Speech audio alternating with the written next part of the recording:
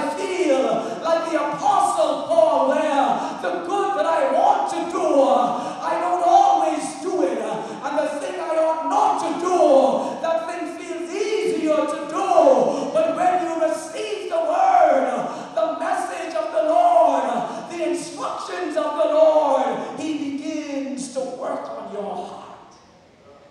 And everything that needs clearing up, and everything that needs adjustment, and everything that needs healing, and everything that needs ministry and comfort, and everything that needs inspiration, he is able to accomplish it by his word, and his word will never return unto him void. It will always accomplish that which God has sent it to accomplish. All God needs is a heart that's willing to receive. All he needs is a Mary-like person that says, Lord, I am open, I am listening to you. Your life can bear fruit.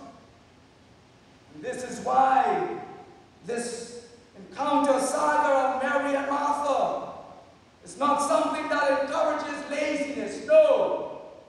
It's not for those of us who, in terms of running from responsibility, we find it easier to simply say that we are a people only caught up in praying. No. It means that when we, with prayerful action, open ourselves to God, we open ourselves to a God in Christ who is able to prepare us for action, so that what we do will be characterized by God's leading. And this is the God who makes it possible in Christ, because he works on the heart. That's why Jesus reminded them, don't waste your time fixated on cleaning up the outside. He says you got to spend some time working on the inside. For it is out of the abundance of the heart that the mouth is going to speak, and the hand is going to act, and the feet are going to move, and therefore we have to allow the word of God on the inside of us to do a work what only God can do, so that there can be fruit bearing. It's not just about activity, but it is about godly activity. Not just about doing good things. It is about doing the things that God would have us to do out of a heart that is open to God. For we have seen so many times that people can do seemingly good things from a bad or ill-motived heart. If at all we're going to be able to live a faithful life, one thing that is necessary is choosing the better part, which is to listen to the Lord. For in listening to the Lord, he will help us to live, truly live, members of God's family. He will help us to live a fruitful life with endurance. In spite of what is going on around us, we will still be able to bear fruit in the words of Psalm 1. For we shall be like trees planted by the rivers of living water, and we will bear our fruit in season. Our leaves shall not wither, and whatever we do shall prosper. Word of the Lord, voice of the Lord, message of the Lord. It is oh so necessary for our lives. It is necessary for how we live. For it also helps us to live not only a fruitful life, but live through the floods of life. I promise you, I'm gone. But you have to remember that Jesus says this according to the Lucan evangelist. Luke chapter 6. He says, I'm going to show you what someone is like who comes to me, who hears my word, and who acts on them. He says that one is like a man building a house who dug deeply and laid the foundation on rock. And when the flood arose, the river burst against the house, but it could not shake it, because it had been well built. Somebody say well built.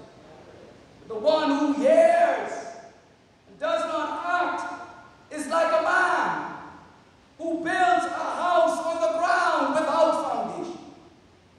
And when the river burst against it, quickly collapsed, and great was the ruin of that house. I had an occasion to spend time with a younger member of our family, whether in the Bahamas or whether in Antigua. I plead the fifth. While I was watching something on television, I felt that it was something that was speaking to, resonating with me. It was ministering to me in a way that I saw it as an act of God, an answer from the Lord. And so I began to lean, as it were, into the television. And then I heard a sigh. And then I heard another sigh. And then I felt like a yawning that seemed to hit me aside the face. So I was forced to look and to see what was happening. And what I discovered was, it was not anything earth-shattering, nothing that required a 911 or 919 call. But my fellow family member was simply bored. What was happening on the television was unentertaining. And the person wanted, therefore, something else to do. Well, I thought about being a good family member. I thought about being a good host in the moment, whereby let's watch something that all of us can find entertaining, if not edifying. But another part of me said, what I am hearing and seeing, it's something I believe God is saying to me to minister to my life. And therefore, in that moment, I made up in my mind that it doesn't matter how bored the person was.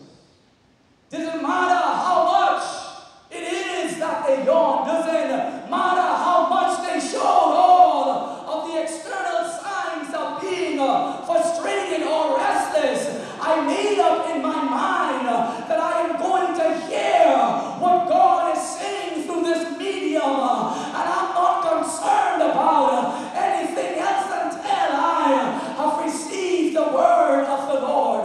Why did I tell you that, brothers and sisters?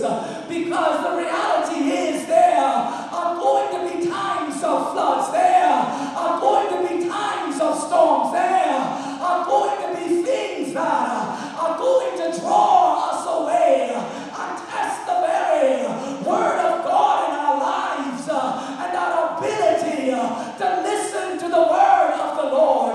But you have to make up in your mind, come hell or high water, I'm going to hear what God has to say to me. It doesn't matter who likes it.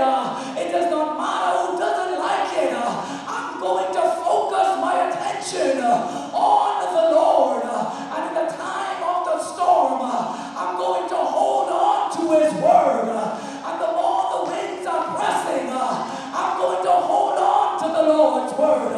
For He promised never to leave me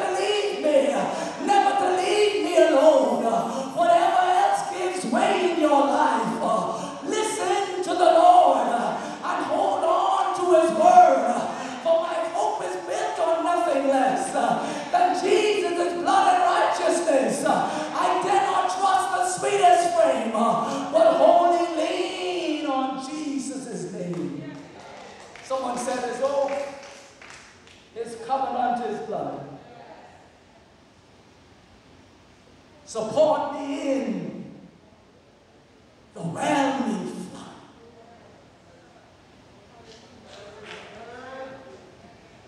Friends come and go. Family members chip in and out. Money sometimes aren't funny.